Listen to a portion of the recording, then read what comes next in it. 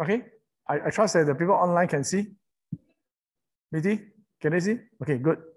All right, so just to revisit again, I hope that you will develop a consistent reading habit, a way of looking at scripture.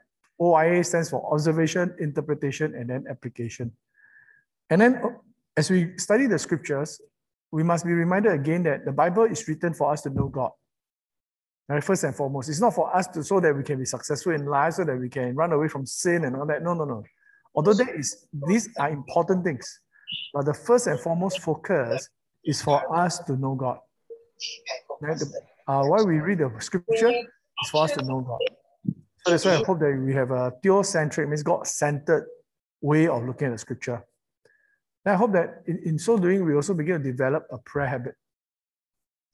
Now, what I hope to see from all of you is that do read the Bible before you come. Do engage in the class so that we can learn together.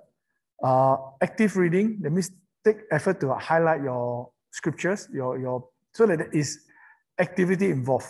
All right. So mark, reflect, and journal. I'll be sharing you more about how to reflect, especially for Psalms. As part of the question earlier, we shared that Hebrew poetry emphasizes a lot on ideas. Unlike the English poetry that focus on rhyme and rhythm. And ideas are communicated differently. Generally, they tend to be pictorial in nature. And what we'll be covering, last week we already covered Psalms 1 and 2. Today we'll go on Psalms 22, 23, and 24, right? Of course, Psalms 23 being the most popular Psalms. Next week, then we'll talk about the most depressive Psalm next week. And I think just now they did a wonderful job to recap for us again about the 3 different types of Psalms. All right, one is synonymous, that means same meaning. That means the first line is the same as the second line, but they are just expressed differently.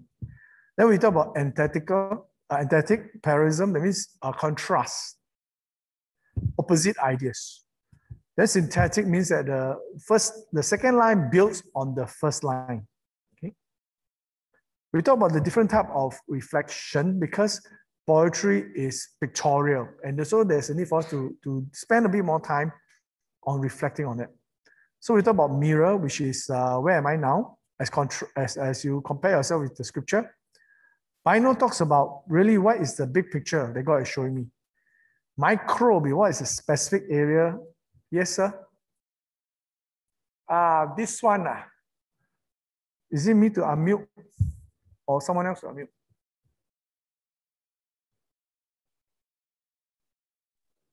Okay. Thank you. Okay.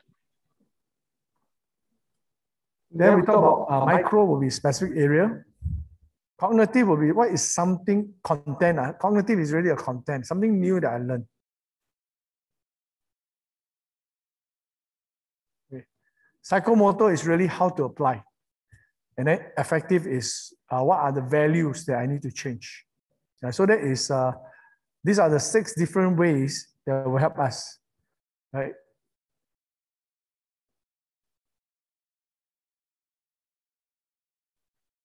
Now, last week we end off with Psalms 2.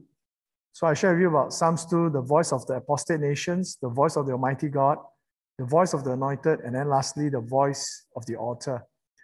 Now, I may not have highlighted this to you, but Psalms 2 is part of this group of Psalms known as the Messianic Psalms.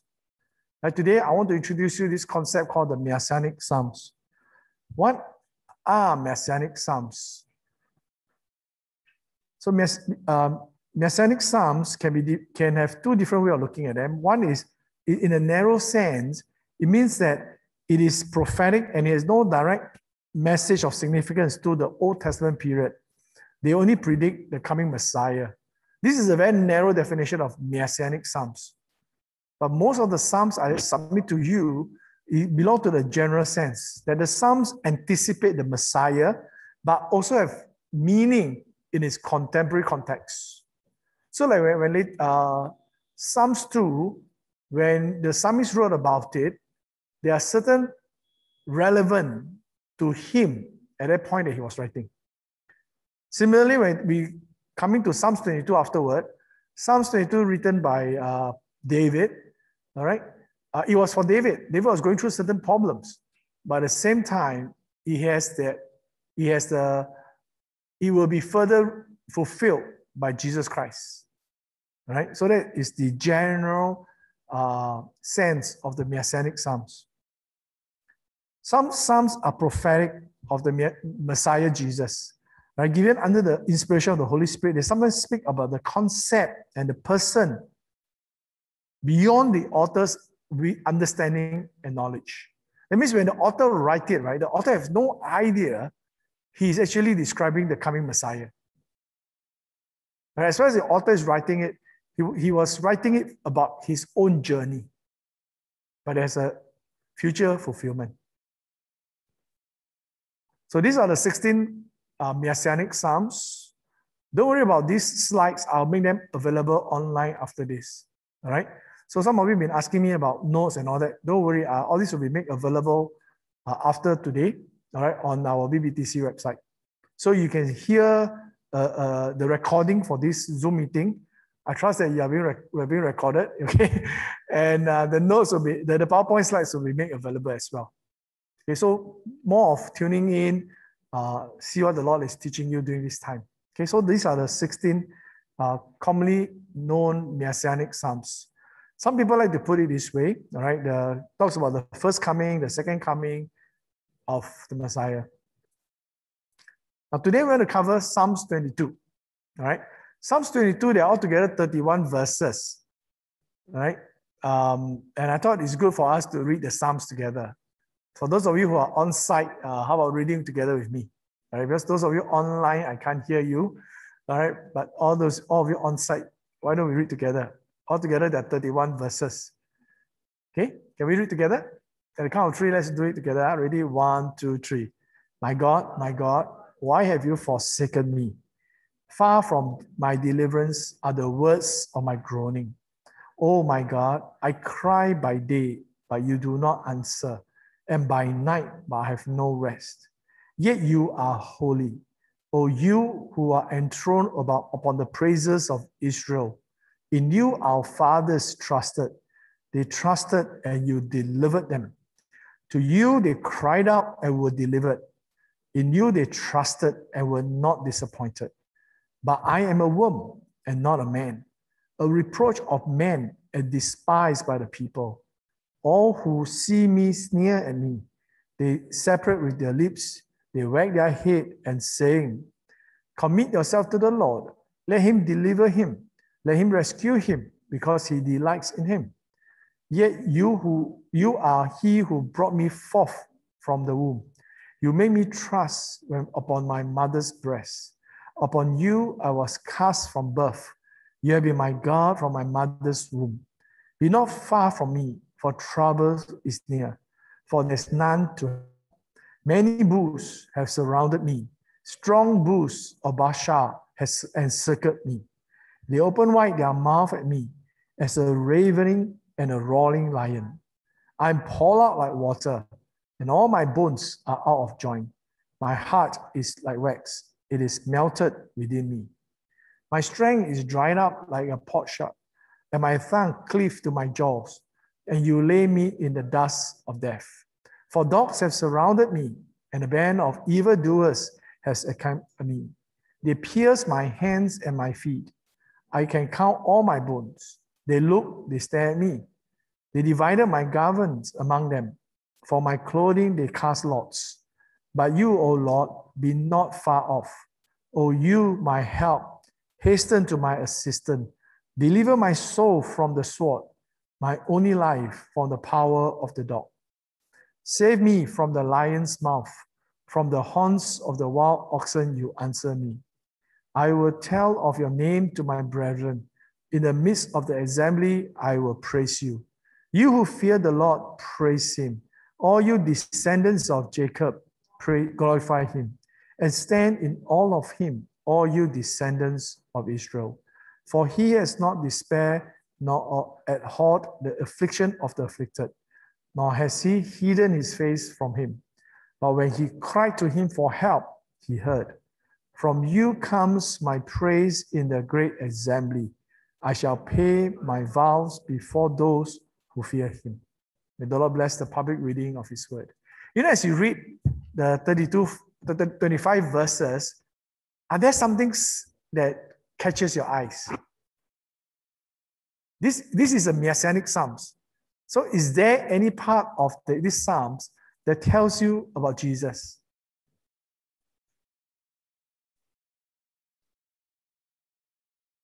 Sorry, there's one more. There's one more. Sorry, I stopped too early. There are 5 more verses. All right, ready? 1, 2, 3. The afflicted will eat and be satisfied. Those who seek him will praise the Lord. Let your heart live forever. All the ends of the earth will remember and turn to the Lord, and all the families of the nation will worship before you. For the kingdom is the Lord's, and he rules over the nations. All the prosperous of the earth will eat and worship. All those who go down to the dust will bow before him, even he who cannot keep his soul alive. Posterity will serve him. It will be told of the Lord to the coming generation. They will come and will declare his righteousness to a people who will be born, that he has performed it. All right. So are there any verses in the verse 1 to verse 31 that stands up to you, that reminds you of Jesus? I tell you what, this is what I like to do. Those of you who are on site, you can pair up and do. Those of you who are at home, you can do it at home as well. All right. You can go and Google any part of Psalms 22 that has been repeated in the New Testament. Verse 1, verse 18. Psalms 1. Okay, why don't you all take the next 3 minutes to do? You can Google, work with somebody, you can Google, see whether any part of Psalms 22 has been repeated in the New Testament. Hey, Pastor, can you hear John on the line? I can't hear John on the line. It's okay, I just said verse 1 and verse 18. Okay, take the next 3 minutes to give everybody a chance to do. Yeah, verse 1 is quite obvious. Yeah, but we'll come back to verse 1 later. But take the next 3 minutes. I'd like you to Google and find out for yourself. All right.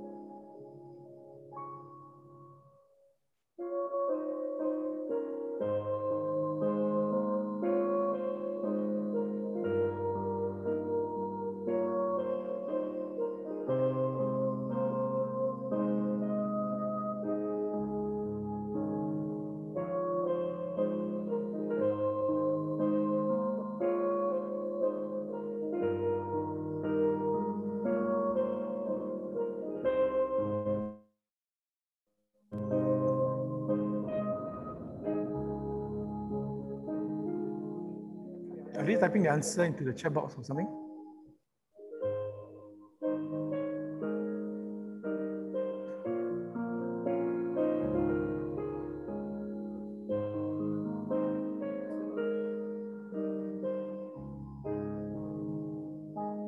Okay, another 30 more seconds.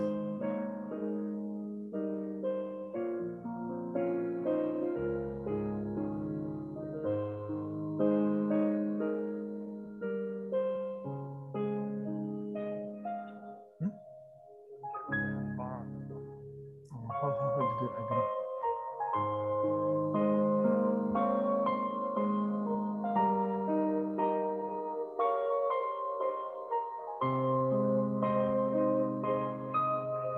Done. Okay. Thanks.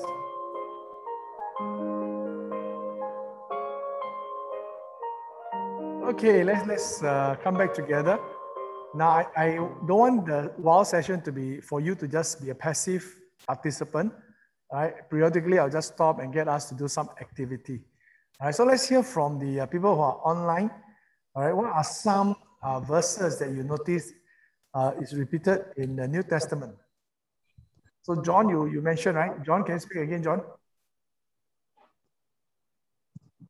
Yeah, verse 1. Yeah, what about verse 1? Jesus said the same thing. Why have you forsaken me? Eli, Eli, lama sabachthani in the New Testament. Which part of New Testament? Oh, sorry. At the crucifixion. Okay, Matthew 27. Yeah. All right, so anybody else online? Matthew 27:46. That's correct. That's correct. Yeah. Anybody else? Any other verse in Psalms 22? So many. Verse 18. Verse 18. Verse 18. What does? And they crucify him, dividing up his clothes. They cast lot to see what each one get. Say in Mark 15:24. Very good. Okay. Anyone? And one more from the people online before I ask the people on site.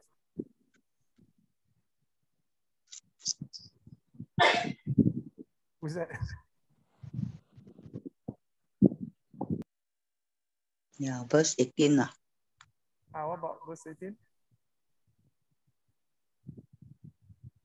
Verse 18 is, I think those soldiers did this to Jesus.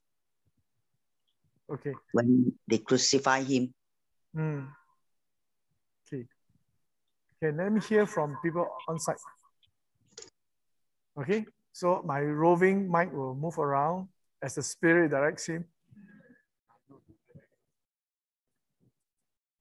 If the mic comes to you, means Spirit directed. How about verse 8? Turn him over to the Lord, let him save him. I think that comes from one of the robbers who was crucified.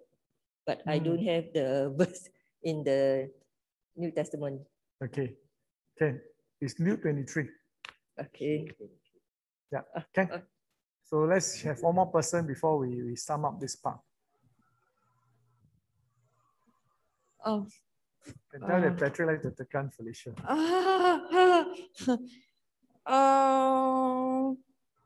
I read one that is verse 31. Did someone share about verse 31? What about verse 31? There is a commentary that said how it's being fulfilled in John 19:30, where after Jesus received the drink, Jesus said, "It is finished." Oh, okay. Yeah, so. Okay. Yeah. Thanks. Thank you. Okay, so let me just show you, again, don't worry about the tables. These tables will be made available. So verse 1, for example, my God, why have you forsaken me? And so this is the famous verse quoted by Jesus, all right, at the Matthew 27, verse 46. Now, you must know that the Psalms does not have a verse and reference. And so when Jesus quoted, my God, why have you forsaken me? He's, by effect, quoting the full Psalms 22. Because in those days, Psalms 22 don't have a number 22. It doesn't even have this verse 1, you know. So by making the first reference, by inference, he's actually quoting the whole Psalms. So the Lord Jesus actually quoted Psalms 22. That's what I'm trying to impress on you. All right. Then the next one, of course, verse 6, but I'm a worm and not a man, a reproach of men and despised by the people. That's in Isaiah 53. All right? But I didn't ask you to go to Old Testament, so we will skip that.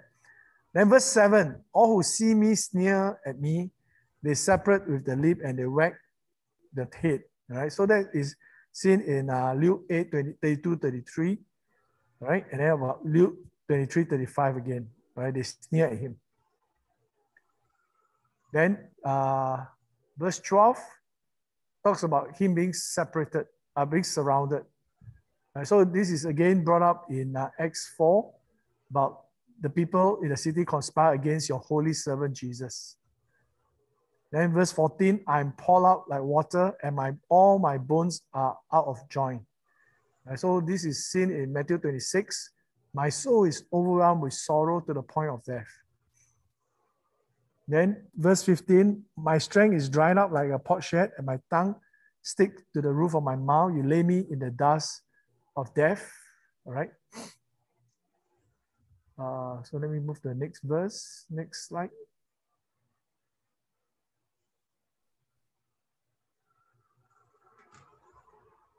It talks about they have pierced my hands and my feet. Right? Mark 15:25 tells us that they crucified him. And then, of course, verse 17 that some of you have highlighted that they divided his garment. Right? So we see that in Luke 23, they divided up his clothes by casting lot. And then, of course, in John 19 as well. Then the last one is, the last two verses will be verse 22. I'll tell your name to my brethren. In the midst of the assembly, I'll praise you. That is quoted in Hebrew 2:12. Then, of course, the last two verses is again quoted in Hebrew 2:12. Don't worry about this. All these charts will be put online for you. All right. So now we come to Psalms 22 itself. So what kind of parallelism is this?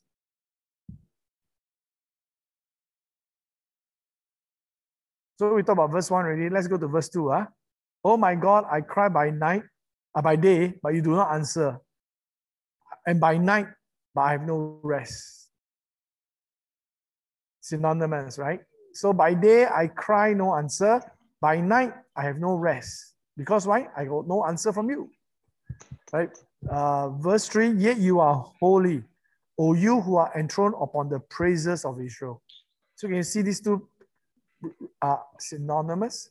You are holy, you are enthroned. Right? And verse 4, in you our father trusted. They trusted and you delivered them.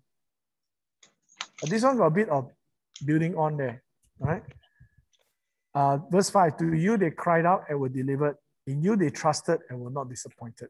Can you see these are synonymous verses? What can you gather from verse 1 to verse 5?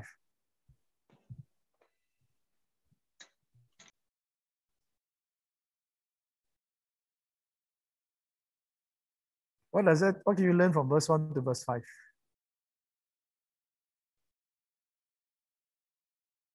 Verse 1 talk about verse 1 to verse 5 have these two things, right? One is that I cried, but you have not answered me. But my father, they cried, you answered them. You get it?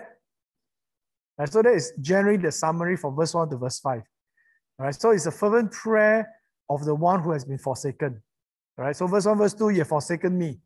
All right, verse 3, you have hurt us. Verse 4, verse 5, you have delivered my fathers. Right, then we go on to the next cycle of prayer, which is from verse 6 to verse 10. I'm a worm and not a man, a reproach, a despise, and all that. So verse 9 to verse 10, but I am still trusting you.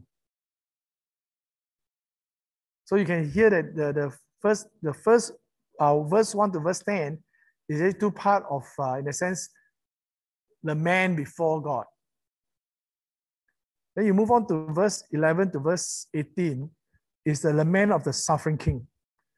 Right? So verse 11, be not far from me, for the trouble is near, for there is none to help. Then it goes on to tell us, all right?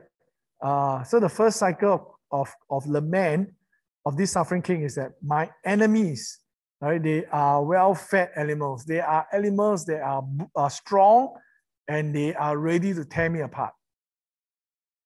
And verse 14 to 15 basically talks about I'm drained by them. I'm just wear out by them. Then the second part talks about verse 16 to 18, right? How my enemies have surrounded me and tortured me. I'm as good as dead. So you can see the first one, the first 10 verses was lament. The next 9 verses is also lament. Then 19 to 21 is really petition for help. O you, O Lord, be not far off. O you, my help, hasten to my assistance. Deliver my soul from the sword, my only life from the power of the dog. Now here the dog is referring to what? Huh? The enemies. All right, so it doesn't refer to a physical dog. Okay? Save me from the lion's mouth, from the horns of the wild oxen, you answer me. Then the verse 22 to 26 is really, 22 to 31 is basically about praise and encouragement for prayer. I will praise you, we will praise you, you have heard me, and we will continue to praise you. Right? Then the 27 to 31 is about the world will worship you. You rule over the world. The rich and the dying will worship you. And then 30 to 31 for all generations. Putting them together, this will be the outline. Right, this is the outline of Psalms 22 for you. Right, first is a fervent prayer of someone who has been forsaken. And then it continues to lament, but it moves on to prayer for deliverance. And then it ends with praise. And so that is the outline. Right? Just to share with you something from the commentaries.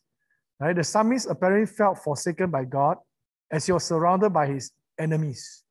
He lamented his tremendous suffering and his desperate struggle with death. This one talking about David himself.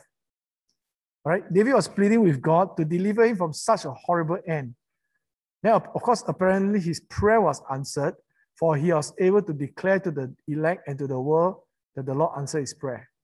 I mean, the fact that he can complete the Psalms 22 on a high note means that he was ultimately delivered. Does it make sense to you? All right, so that's the psalmist.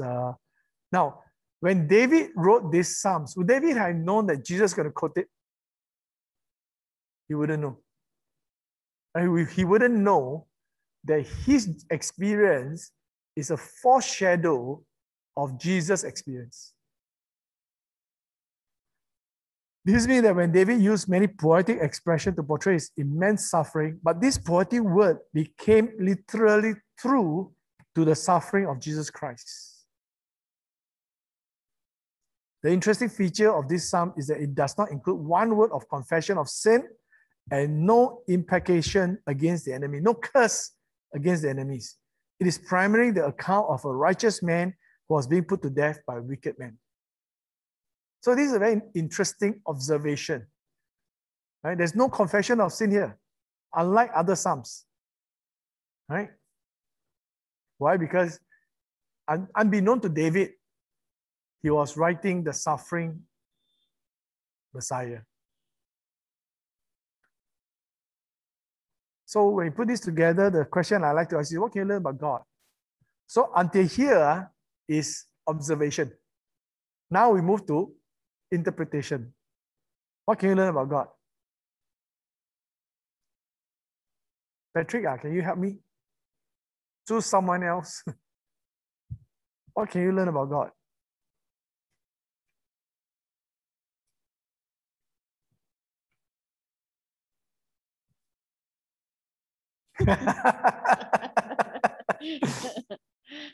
It's a God who is not whose ears are not deaf.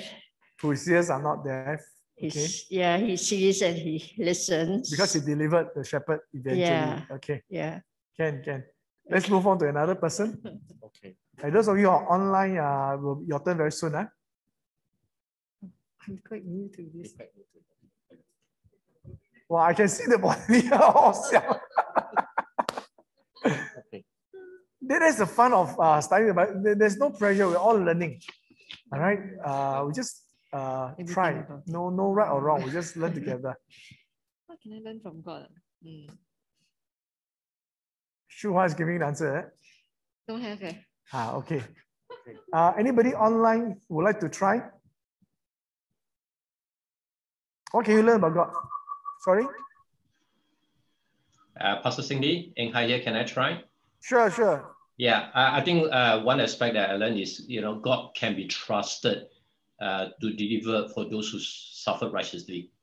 Okay, so God can deliver. Okay. I think I saw someone wrote on the chat. Nithya, can you all read out the chat because I can't.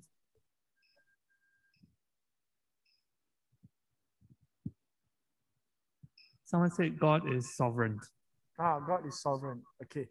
All these are right.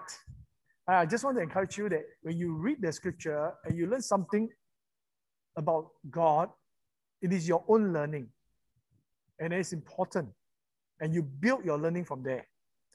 But for someone who have gone through this many times, and also because I have the benefit of checking commentaries and all that, so I'm just giving you a standard answer that is from the commentary. All right. So from these Psalms, what can you learn?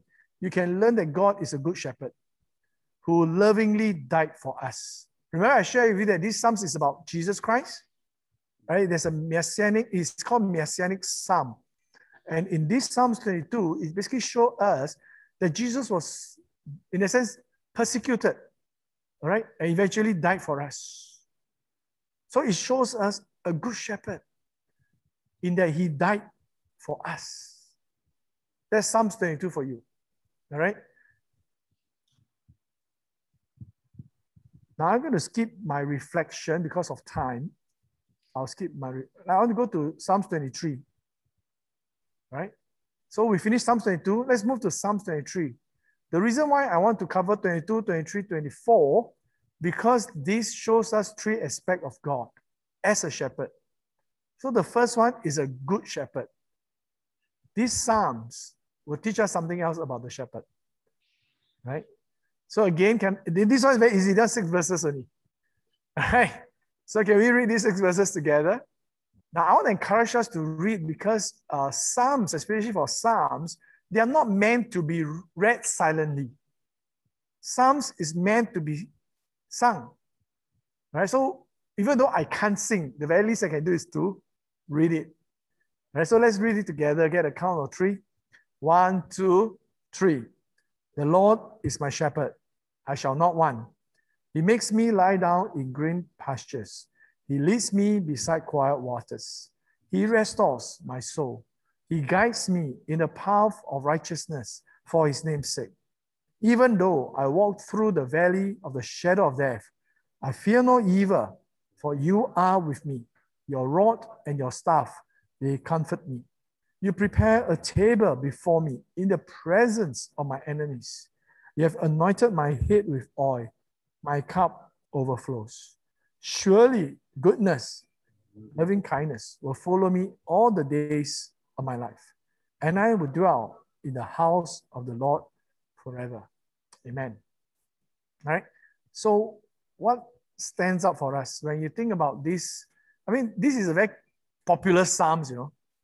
Almost everybody knows Psalms 23. So my question is that, what makes this Psalm so special?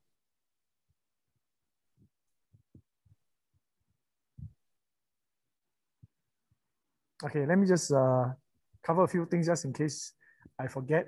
Now, when you read Psalms 23, you cannot read Psalms 23, inverted comma, I cannot read it as a human being. Because it says that the Lord is my shepherd, I shall not want, right? So who is the I? The reader, the one who wrote it is a sheep. So you must read this from a position of a sheep. Now, it says that I shall not want, doesn't mean that I don't want Jesus. Right? The Lord is my shepherd, I shall not want simply means I have no need, I have no want. Right? This is an old English way of saying things. Right? The Lord is my shepherd, I shall have no lack. Because he will provide everything. So then we go on to verse 2. He makes me lie down in green pastures. He leads me beside quiet waters. Now, what's so special about that? Peace. Again, just in case you are still struggling, let me show you pictures. Better? All right, so like a little sheep, we lie down in green pastures. How would a sheep feel when you are lying beside green pasture? Safe, comfortable, right? You're not lying on rocks. You're lying on grass, right? So what else is grass to the sheep? Food. All right, imagine yourself lying on top of ice cream bowl, you know, with ice cream. Okay, if you're not ice cream eater, then of course, you know. Then it says that he leads me beside quiet water. And then again, quiet water is to drink, right? Drink. Yeah. Thirst. But why quiet water? Safety. Peaceful. What about the safety? Sorry? Peaceful. No danger in the water. Peace. Peaceful. Peaceful, Why yes. is the peaceful needed? Why is there a need for that peaceful feeling? The shepherd is there.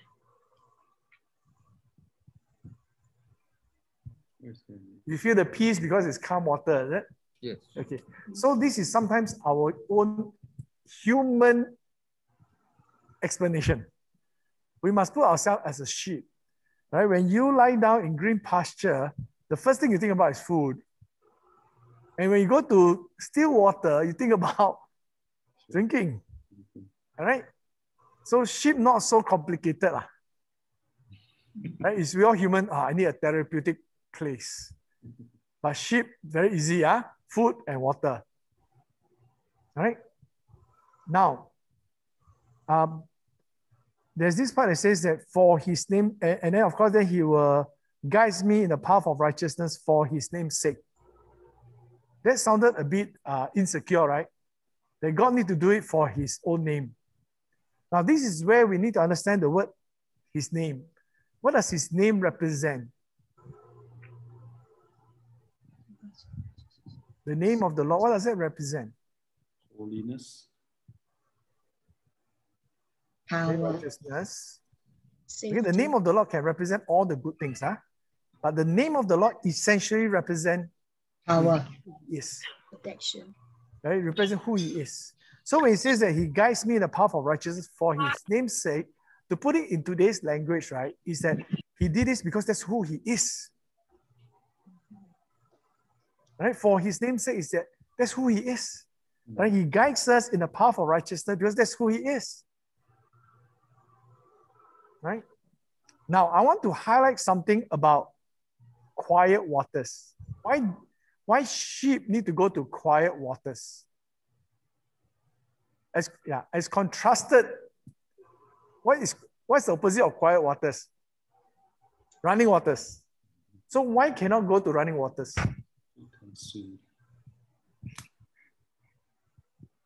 Yes. Okay, some of you have whispered your answer. Let me show you the picture. Right?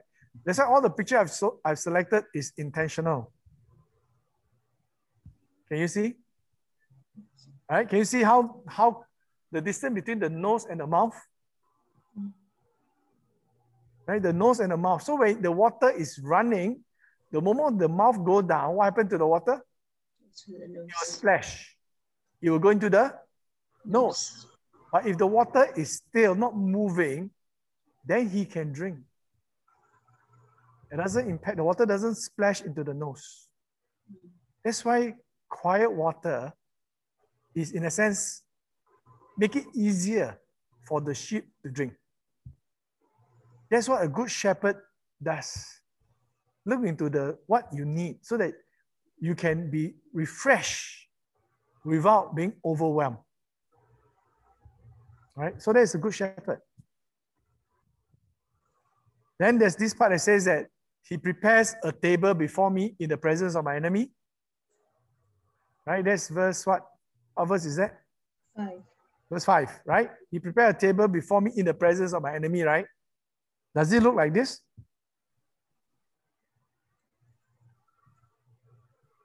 Some of us think that it looks like that. But I just want to remind you, you are sheep. Sheep don't eat on table. All right? So what is the correct picture when the shepherd or when the psalm says that, you know, he'll prepare a table before me in the presence of my enemies? Got lion, got goose. All right. Now, this is where the word table may not be a proper translation. Right? It actually means a tableland. part of the ground that is lifted up from the rest. Right, so like this tableland, all right? You prepare a table before me in the presence of my enemies. What are the enemies to sheep? Wolves. What else? Lions. Okay, wolf, lion, giraffe, dinosaur. Okay. What else? What else? Snakes, scorpions. All right, all the creeping glory. Yeah. So what would the shepherd? What would the shepherd does beforehand? So before he bring the sheep up this tableland, he will go up first. And what he will do is that he will pour salt around the environment. Around the perimeters, he will put salt. All right.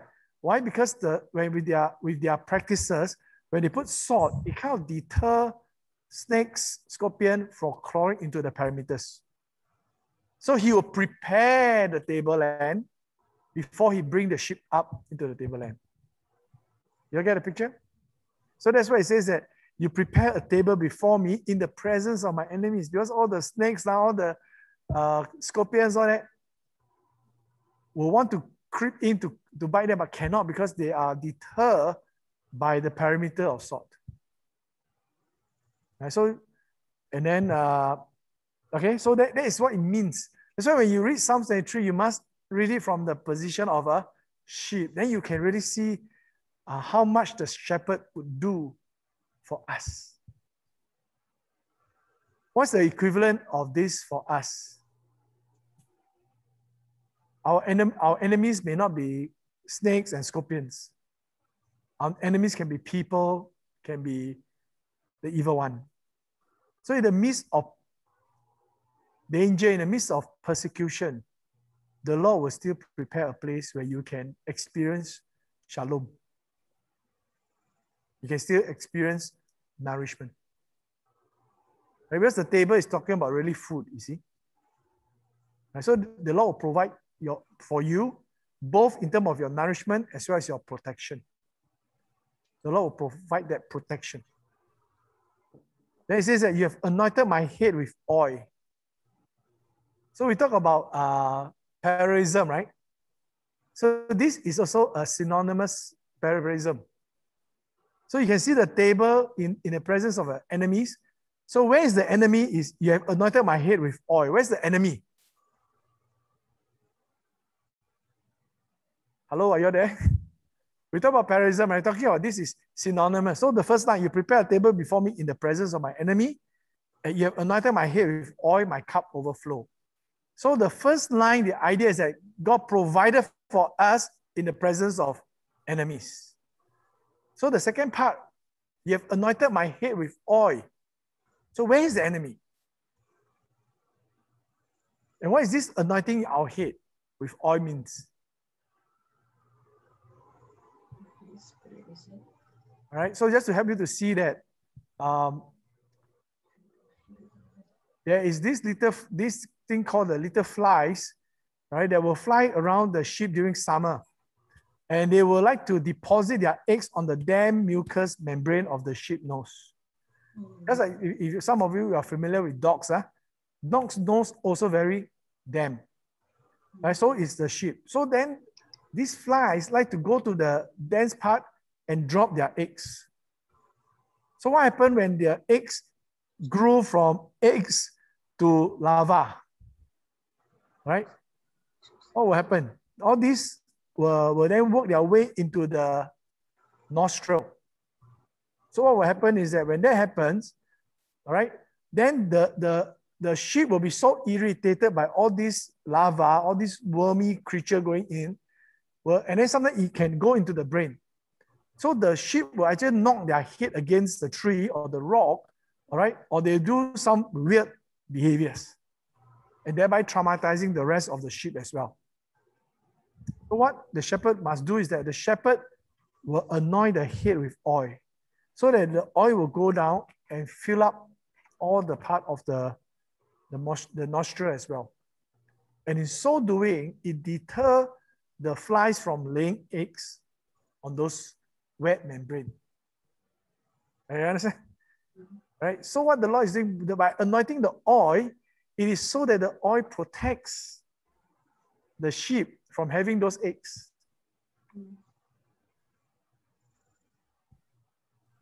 Just like the sheep, we must be continuously have this renewed application of oil to forestall the flies in our life. In other words, there must be the continuous anointing of God's Spirit in your life. Just as the sheep, the shepherd anoint the head with oil, we need to be anointed with the Holy Spirit to protect us against the flies. Okay? So I hope that they have given new insight to Psalms 23. Okay, so Psalms 23 is really about the Lord is my shepherd. The first part really talk about the Lord as my leader. He leads me to green pasture and the quiet waters. He leads me in the righteous path, and he comforts me in the valley. And then it says that your rod and your staff, they comfort me. What's the rod and what's the staff? The rod is literally a wooden stick. And the staff is also a wooden stick, but with a curved end. Right? The curved end helps the shepherd to pull the sheep back from danger. So when the sheep see the rod and the staff, the rod is to fight off wolves, lions and whatever. The staff is to rescue. So when the sheep see these sticks, right, these are symbols of protection. Then of course, verse 5 talks about the Lord as provider, provide food, provide oil, which is provision and protection. Then the response from the sheep is, surely goodness and kindness will accompany me all the days of my life, and I will dwell in the house of the Almighty. So it's good for us to read Psalm 23 from the perspective of a sheep. What can you learn about God? Psalm 23, what can you learn about God? So Psalm 22, we know that he's a good shepherd who died for us. Psalm 23 tells us he's a great shepherd who faithfully cares for us. Now tonight I thought, I started last week, that I'd like to give you time to meditate on the Psalms. So what happened now is that I'd like you to just sit back. I'm going to stop share for a while.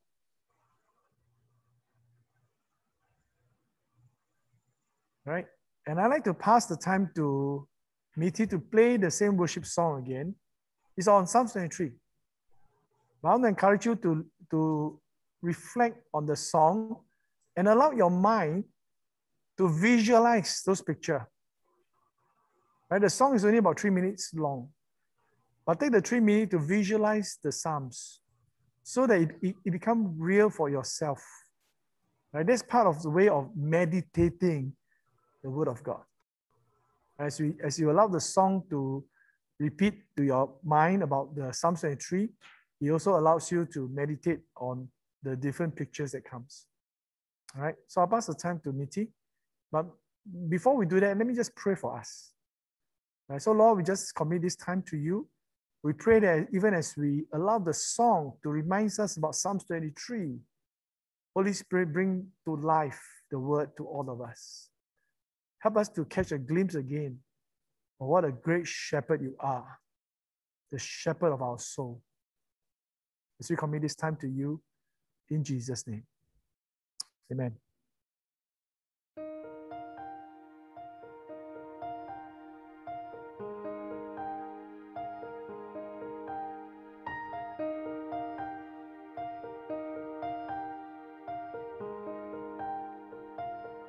The Lord's my shepherd, I'll not want. He made in pastures green.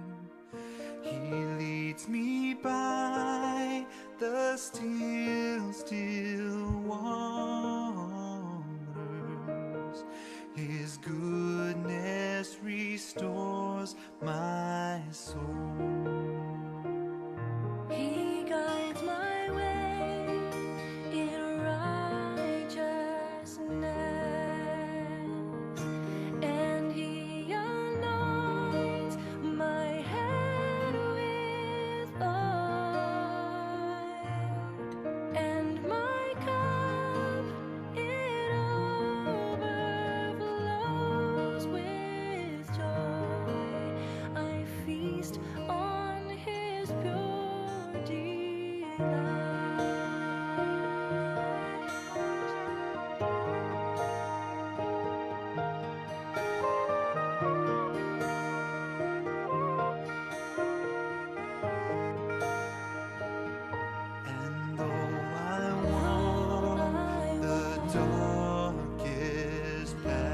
darkest path, I will not fear the evil one, for you are with me, and your rod and staff are comfort I need to know, and I will trust in you alone. Yes, I will trust in you alone, for your endless mercy follows me. Your goodness will lead me home.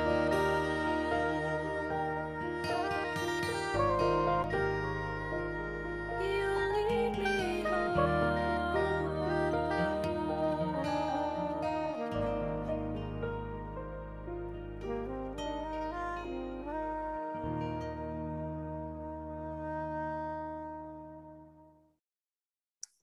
Lord, we thank you that you will lead us home. For we are mindful of our human frailty, that how easily we will fall. But Lord, we thank you that you are a great shepherd. You know how to take care of us. That even in our rebellion, you can pull us back. It's just so marvelous for us to think of what a great Savior you are. Holy Spirit, may you continue to tutor our mind and our heart. Help us to catch a fresh revelation of what a great shepherd we have, so that our hearts will always be drawn to worship you. Help us, even as we continue to study the book of Psalms together. In Jesus' name. Amen. Amen.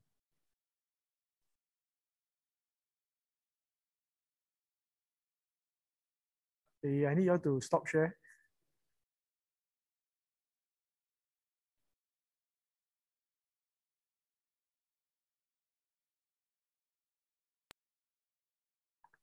I trust that you all have been blessed by the worship song. Like I said, the book of Psalms is really about worship. It's really about singing unto the Lord. And I thought that we want to intersperse our study of the Psalms with songs, especially songs that capture the essence of the Psalms for us. Right? Yes, I can see that John asked that I can read my reflection, but I because of time, I need to move on first. So I will not read my Psalms 23 reflection. I'll do my Psalms 24 reflection, okay? So this is the staff, right? This is not the rod, this is a staff with a curved bend, right? That will help to pull the sheep back. Now I want to move on to Psalms 24. Because like I said, tonight we want to cover the trilogy of Psalms, or of the shepherd. So we learned that Psalms 22 is about a good shepherd. Psalms 23 tell us a great shepherd. And now what about Psalms 24?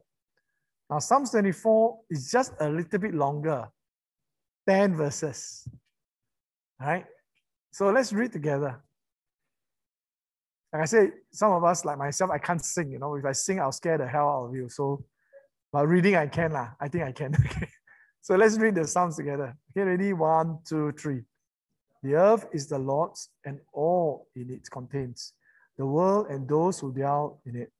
For he has founded it upon the sea and established it upon the rivers. Who may ascend into the hill of the Lord, and who may stand in his holy place?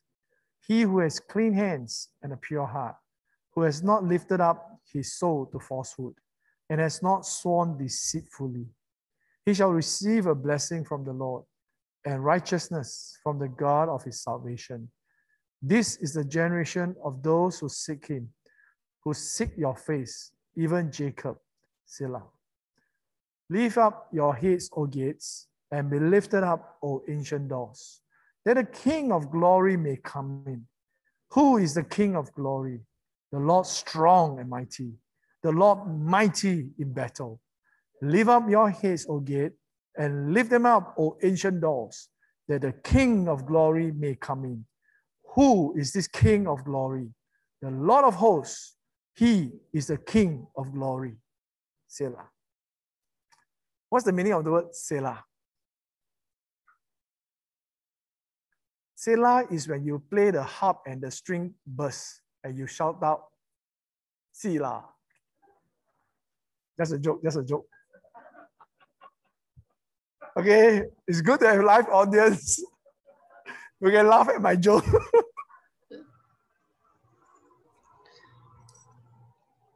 The online people, like, no response, but it's okay. So again, you look at the Psalm 74, it's quite synonymous in terms of its terrorism, right? The earth is the Lord and all it contains. Then it says the world and those who dwell in it. Okay, so you can see that it's just synonymous in nature. Right? For he has founded it upon the sea and established it upon the rivers.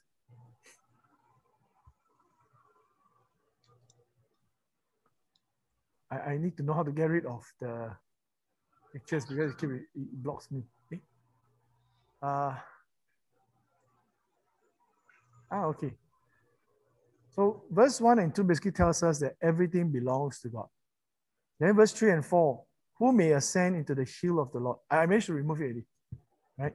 And oh. No. Sorry. Yeah, so Susan, there's nothing wrong with you. It's just I pressed the wrong button. No, I don't offend anybody. Okay. So verse 3, who may ascend into the hill of the Lord? Who may stand in his holy place? So the hill of the Lord is synonymous with the word holy place. Right? So who can ascend? Who can stand there? He who has clean hand and a pure heart. Right? The clean hand and pure heart is also paraphrased as those who have not lifted up his soul to falsehood and who has not sold deceitfully. Talk about honesty, talk about integrity of heart.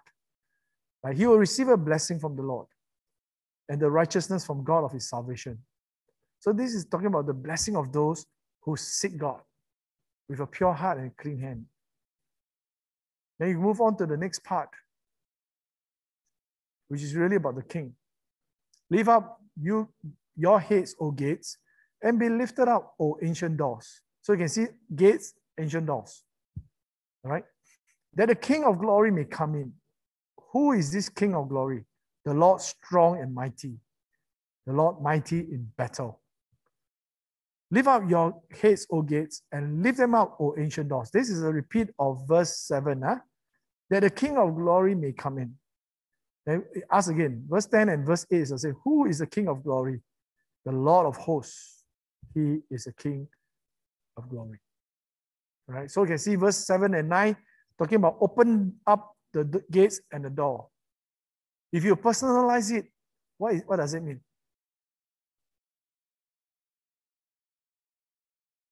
In the city, we know that we need to open the door, right? You need to open the gate so that the king can march in. The king and all his mighty army can march in. Personalize it. Where is the gate and where is the door? It can be your heart, it can be your head, right? We need to open ourselves to the Lord. And who is this Lord? Verse 9, 8 and 10 tell us he is the King of glory. The repetition stressed the point that the King is glorious King who is coming in. Right? Only the pure worshiper can enjoy his presence. So 7 to 10 is really the fact that it's repeated is to emphasize for us who is this king. All right, so we learned that Psalms 22 is about the good shepherd Psalms 23 is about the great shepherd. The Psalms 24 is about the glorious shepherd. You managed to fill in the blank there. Right? So the good shepherd, why? He died for us. The great shepherd, why? Because he cares for us. And the glorious shepherd, because he is coming back for us. Can I hear amen? Our God is coming back. Now, you can see because this form a trilogy about the shepherd. Not just that he's good that he died for us, not only that he's great because he cares for us today, but he is glorious because he's coming back. So you can see three different parts of God, the shepherd. Now let me end by sharing with you my devotion, my reflection, right, just to fulfill the request by John Ong. So this is just, in fact, I just want to bless you all. I'm going to share with you the reflection by my mentor. Right? My mentor sent me his reflection, so I share with all of us. All right. First, I'm awed.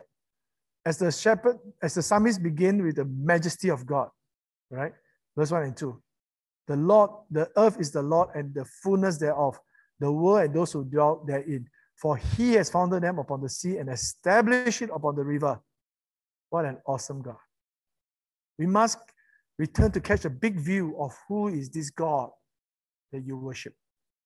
He's a great and awesome God who is the creator of heaven and earth. Then it talks about the fact that not only that I'm awed by this great God, I'm challenged because the psalmist asks a very interesting question. Who shall ascend the hills of the Lord? Who shall stand in his holy place?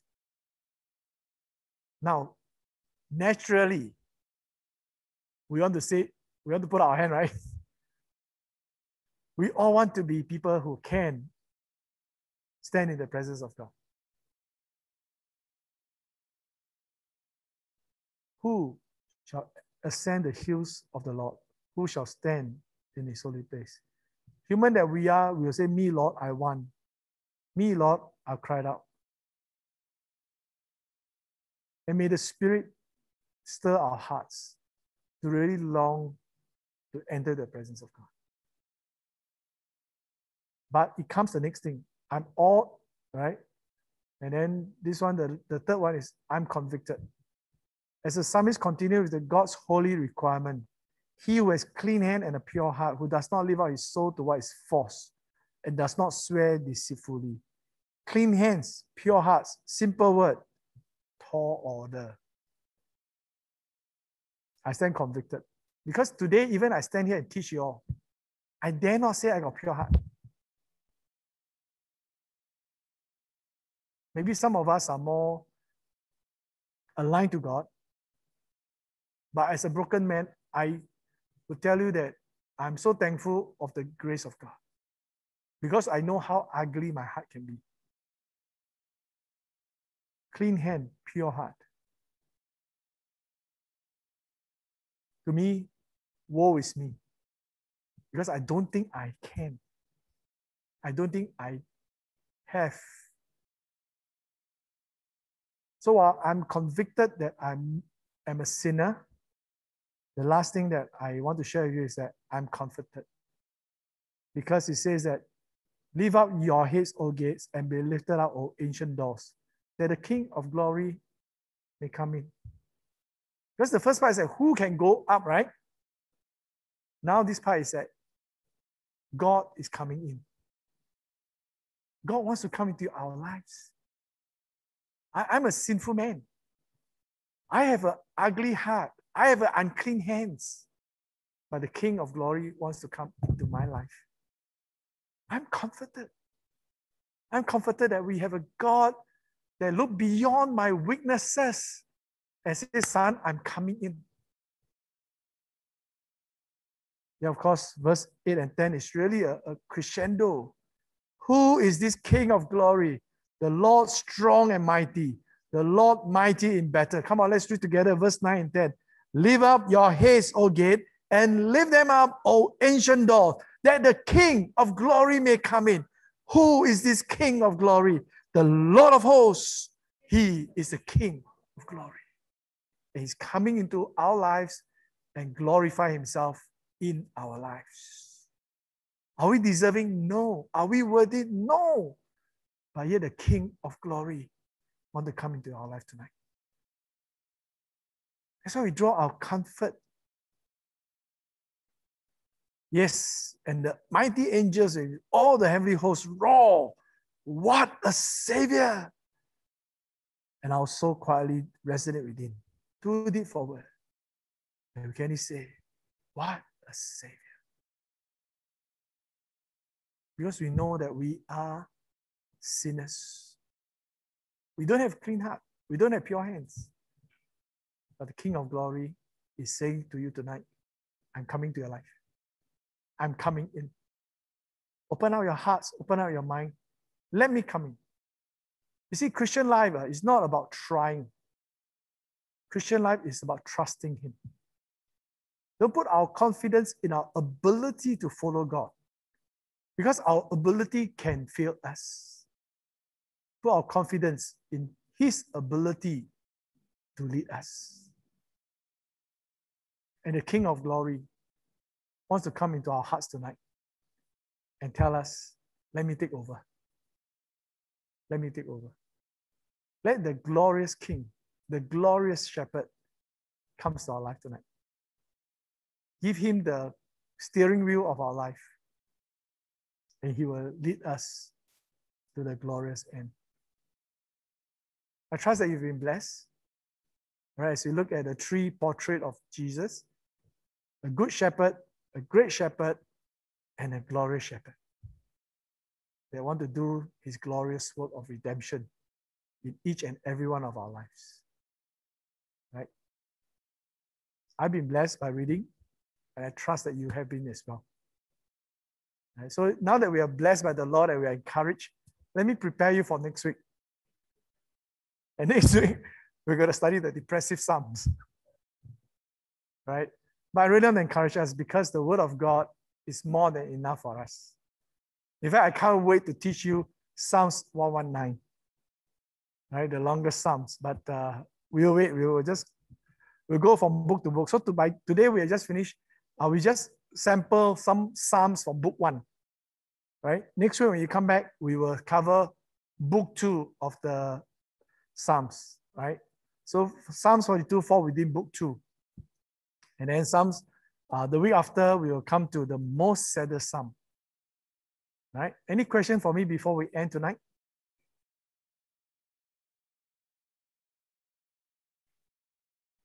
Miti, can you read for me if there's some question? No questions. No question, okay. Any question on site? If not, then just let me end in prayer. Right? So Lord, we just want to thank you that the King of glory wants to come into our lives. That Lord, that you love us so much. That Lord, you're knocking at the door of our heart and say, open up. That Lord, that despite of the ugliness that we know that we have within, Lord, you want to come in to transform us. Yes. Lord, such thoughts brought such comfort to us. Lord, help us, every one of us, online and on site, to open our hearts to you. To let the God of glory come in and change us from the inside out. Yes. So that we may experience your goodness, your greatness, and your glory. Lord, thank you. Thank you that you are a good shepherd, great shepherd, and the glorious shepherd. We bless you, Lord. Even as we go our separate way tonight, may the meditation of our mind brings you delight as we continue to meditate on your truth. In Jesus' name. Amen. Amen. Amen. God bless you. Right, today, the Word on Wednesday is over. Have a wonderful week ahead. See you on Yes, thank you. Good night. Thank you. Good night. Bye. Good night. CSP, thank you.